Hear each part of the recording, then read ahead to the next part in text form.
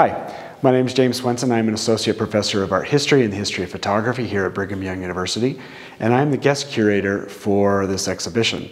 Today I'm going to talk about two of my favorite photographs. I have a lot of them. I've been working with this collection now for more than 20 years.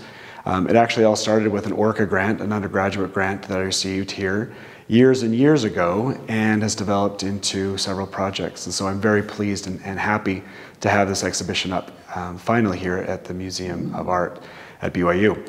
As I said, I'm going to talk about two of my favorite photographs. The first is this one here. By 1940, the Germans were already harassing their Jewish populations. And so there was a real question of what to do with minority groups, not just in Europe, but also in the United States. And there was a real interest in the federal government in understanding its multiple moving parts. One of the ways in which this was done was through photography. In 1935, the Farm Security Administration and the Resettlement Administration instituted what was called the Historical Section, in which they sent great photographers all across the United States photographing the projects of this new DIL agency, as well as taking the opportunity to photograph and create a real portrait of the United States. One of the photographers was Russell Lee, who in 1940 came out to Utah. And Russell Lee was very interested in photographing everything. In fact, it's a kind of joke that there was nothing he didn't like to photograph.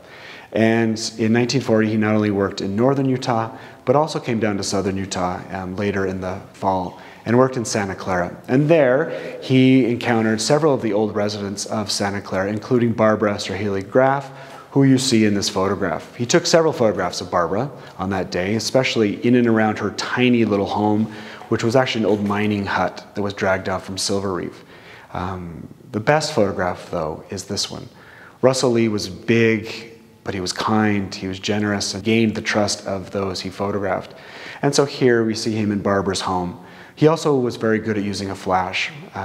And so here you see Barbara photographed in her one-room home with the portraits of some of her family members, including her husband, John Henry, who had passed away years earlier, her parents, actually her father and stepmother, as well as another family, and a poem, A Bride Above Her Head, that praises her, or that praises motherhood in general. What I really like about this photograph is the inclusion of Barbara, though, and almost cut off at the very bottom. Here she is wearing her canning apron. It's later in the season, and she'd been canning. And here we see her, though, connected to her family, connected to her husband, her family members, in this constellation of those that meant something to her. Barbara, at this point, was 79 years old. She was born, actually the first immigrant child born in the Swiss community.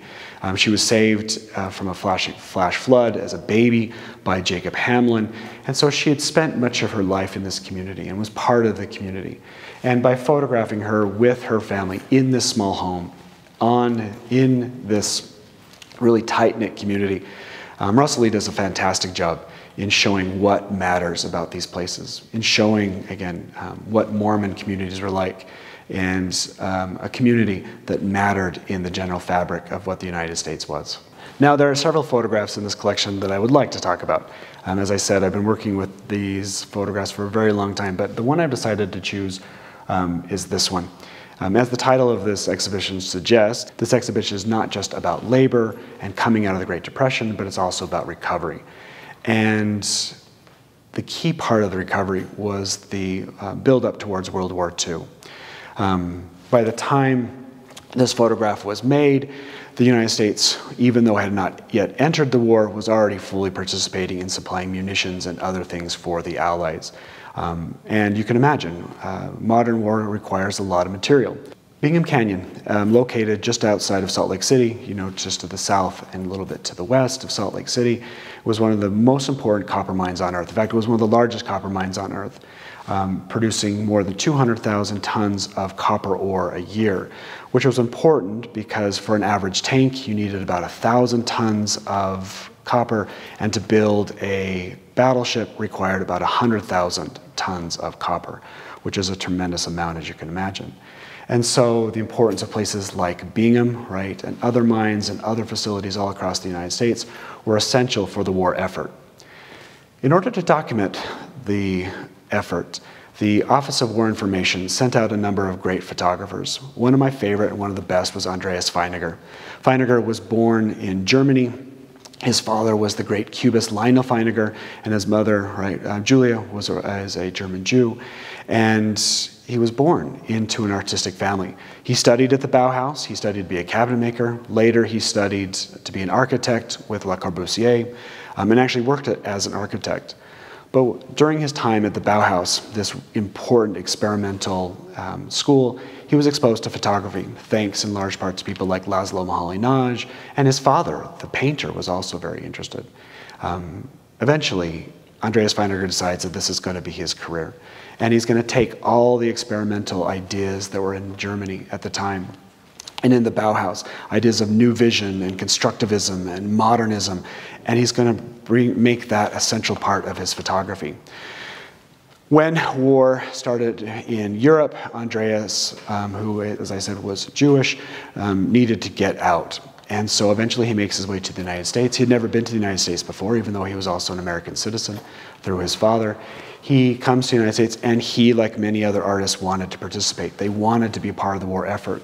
Andreas knew exactly what Germany was like and what the Nazis were doing.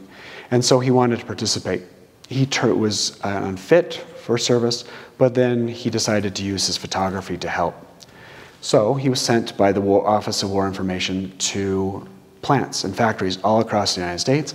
And in one very important trip, he comes out west, where he photographs all sorts of things, lead mines, mercury mines, and he makes his way to Bingham Canyon. Here in Bingham Canyon, you can see, though, all those ideas, all those experimental ways of making an image are coming into play. In this, probably my favorite, in which he photographs in both black and white and color, he shows, right, the massive scale of Bingham copper mine, which by this point, as I said, was not only one of the world's biggest, but it was one of the world's most important. By the time Andreas comes here, Bingham is producing 1/3 of the copper used by the Allies in the war. And yet, if you look at this photograph, you can see how the size, how the scale, how the forms of Bingham Canyon influenced and inspired Andreas Feiniger to make very interesting photographs. Yes, he had to document the process of pulling ore out of the earth, right, bringing copper out and then processing it, and he goes through every step of the process.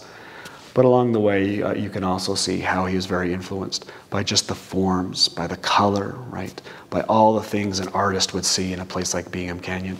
And here we have the G Bridge, right? The Car Fork Bridge. These are no longer in existence because the size continues to grow at Bingham, which is now called Kennecott Copper Mine.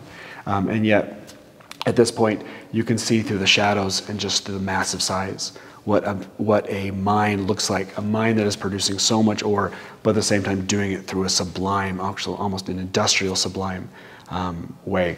And clearly, Andreas Feiniger loved these forms. There are others, but this one's my favorite.